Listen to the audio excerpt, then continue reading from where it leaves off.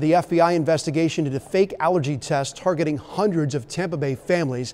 They ended up with their personal information stolen, and that's not all. Consumer reporter Jackie Calloway tonight with their story. FBI agents raided this Atlanta office of Primera Medical Group in February.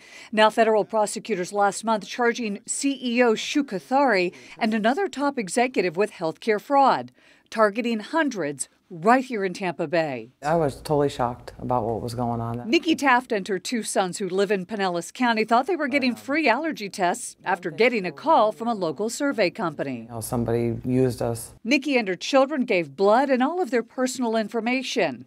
Later, she discovered her medical insurance paid Primera more than $7,000 for injections and treatments she said they never received. It's very disturbing. Who knows what else they could do with that information. ABC Action News has learned as many as 300 Hillsborough and Pinellas residents fell for the same pitch. But those are some pretty outrageous claims. Robert Caselli discovered his medical insurance paid out over $3 grand for allergy injections he said never took place. You didn't have any of this medical treatment on any of those dates?